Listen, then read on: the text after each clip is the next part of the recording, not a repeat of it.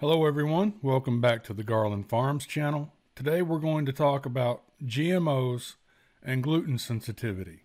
Plant proteins in many cases are botanical defense proteins designed specifically to harm. Gluten is one of those defense proteins.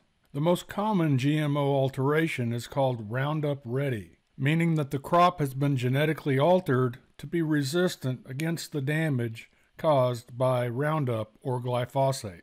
This allows Roundup Ready crops to be sprayed heavily with glyphosate, which is now ending up in the final retail product and therefore in our bodies. Glyphosate thins and damages the intestinal lining, so the glyphosate-gluten combination is a 1-2 punch to gut health. So it makes sense that GMOs have increased gluten sensitivity and celiac disease. That's it for today. Please like, comment, share, and subscribe, and I'll see you on the next one.